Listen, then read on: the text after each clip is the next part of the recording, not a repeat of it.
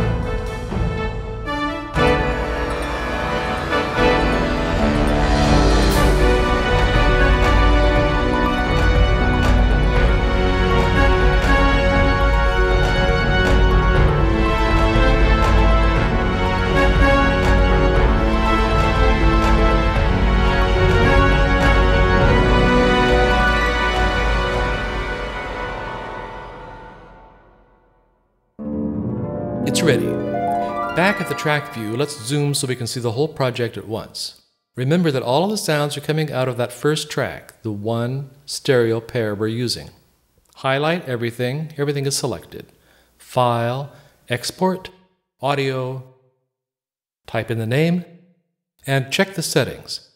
We're exporting as a master file, a WAV file, not an MP3. We can turn dithering off. That's for when you're lowering the bit depth, but we're staying with the bit depth of 32. Everything looks good. Push Export. And there we go. That's the easiest way to export from Aria. We have landed on Planet Mix. But there's more to come, so stay tuned. It's helpful to have a dedicated audio editor to improve your mixdowns. Audacity is a free, cross-platform sound editor. It's open source software for recording and editing sounds. Let's look at a few things we can do with it. First, let's import the project file. We're given the choice to edit a copy of the file or edit the original file. It's best to make a copy. We have 2 beats of silence at the beginning of the project. It's easy to select that area and then push delete on the computer keyboard and it's gone. At the end of the project, there's also some silence that we should cut out. Again, we make a selection and delete it. We want to make sure we don't cut off the reverb tail.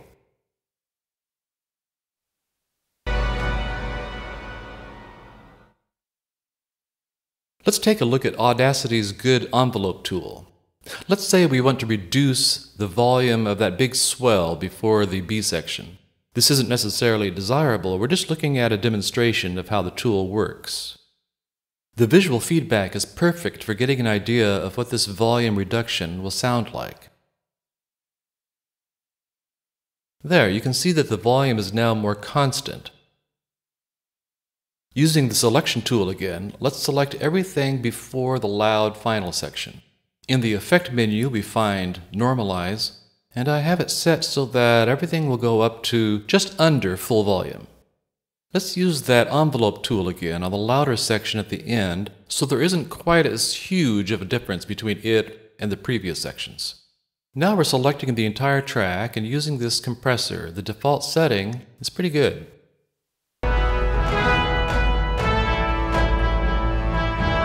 And there you can hear the results of that volume taming we did. Here's another very useful tool. We zoom in until we can see the individual samples. Then with the pencil tool, we can redraw the volume. If you have clicks or pops in your track, this is the perfect way to smooth those glitches out. So those are a few things you can do with a dedicated audio editor like Audacity. When you're done, you'll want to export as a new version of your 2-track master. You can also export the compressed MP3 version. You want to fill in this information. It's displayed when someone plays the MP3 in their media player. When you make an MP3 for the first time in Audacity, you'll get this menu to help you set up the lame encoder. Click the convenient download button, and you'll be taken to the page online that explains everything you need to know about setting up the MP3 encoder for Audacity. You can also make an MP3 in Sonar. I'm setting up a dummy project with a nonsense name because the project doesn't need to be kept. We import the edited 2-track master. That's easily found because we keep everything associated with this project in one folder. Zoom horizontally so we can see the entire track, and then select it. We use the same menu that we used earlier to export the master, only this time we choose MP3. We change the bit depth because MP3s can't have a bit depth of 32. So in this case we do leave the dithering on. That helps the sound quality when reducing the bit depth. The default bit rate is 128. Never use that. Use the highest, 320. Also move that quality slider to better. Check encode ID3 info. Type in the title. Your name will come up automatically. Put in the year, and it's nice to choose a genre. Like I said earlier, this information comes up when someone plays your MP3. Click OK, and in no time you'll have an MP3 to share online. Just remember, this does not replace your master. And remember, the MP3, the WAV file, the project files, everything should be in one labeled folder. Don't go away, there's still more. Now we're going to look at a more advanced way of mixing an instant orchestra project. Up to this point, we had all of the instruments in Aria coming out of one stereo pair. Clicking here, we can change the outputs for each of the instruments. The labels have 2 numbers because they each have a left and a right side. Now we need audio tracks in Sonar to match up with Aria's 16 audio outs. Right-click and ask for 15 more audio tracks, and we don't need any more MIDI tracks.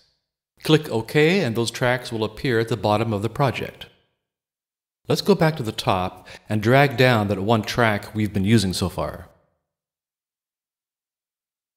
Next, we need to label these tracks so they match up with the names of the instruments in Aria. This will help keep things organized as we go on. Abbreviations are fine as long as we know what is what. When we first inserted Aria, we could have made things easier for ourselves. Here in the Insert menu, we could have asked for all of these audio tracks to be inserted in the first place. The tracks would have appeared already connected to Aria. We'll cancel this because we're already set up. Let's take a look at the track we've been using so far. The input is Aria's first audio out. So now we need to go down the line and assign the appropriate inputs from Aria. Notice the outputs are all assigned to the master bus. When all of that's done, we need to select all of the MIDI tracks and their associated audio tracks. Click the header of track 1, hold Shift, and select the last one. Everything's selected. Now we're going to bounce to tracks. You can see all of those audio tracks are listed. The default setting is for the entire mix, and in that case your audio interface is listed, but we want all of the tracks, individual tracks for each of these instruments. Fast bounce works well with Aria, so in a very short time we'll have all of those MIDI tracks rendered to audio. And there they are at the bottom of the project.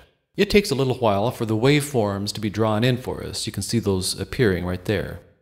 With those MIDI tracks and associated audio tracks still selected, click Tracks and ask to mute and archive them. As you can see, each one will have M and A highlighted showing that they've been muted and archived.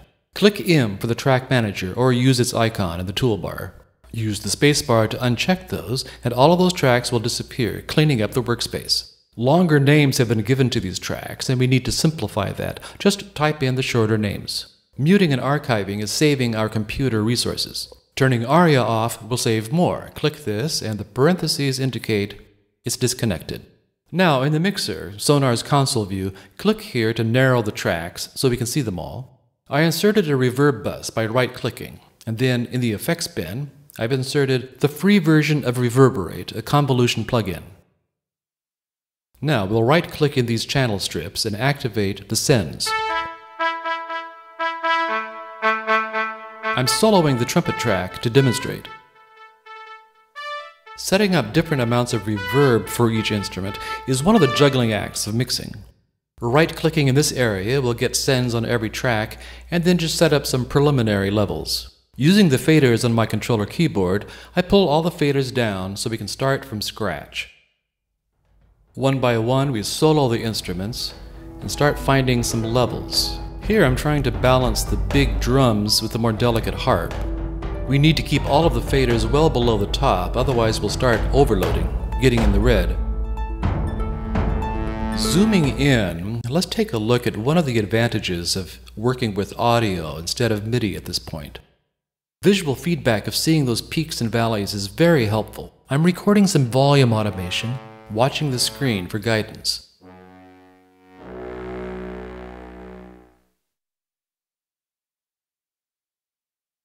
Maybe I'll find a note that I would like to have louder, plainly visible. So all I need to do is add nodes and then boost the volume at that point. We can grab whole sections of the envelope and move them up, but this time with the visual aid of seeing the waveform. Once all the editing is done, exporting is exactly the same as shown earlier in this video. The Garritan Instant Orchestra. So many instruments, so little time.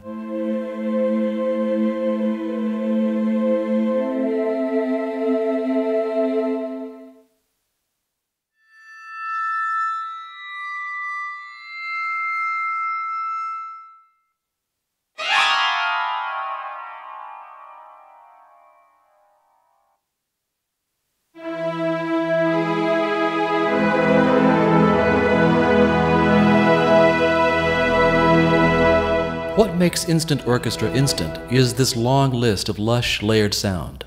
What you do with it is up to you. Thanks for watching. It's been a blast.